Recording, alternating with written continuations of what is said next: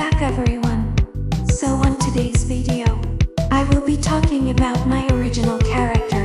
If you don't know yet, 5 days ago, I made this video about upgrading my original character. But before that I made a post asking everyone, shouldn't I upgrade my original character?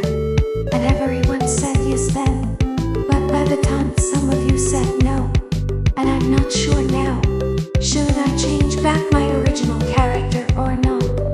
Or maybe change the character I'm using, because I'm using Circus Baby animatronic.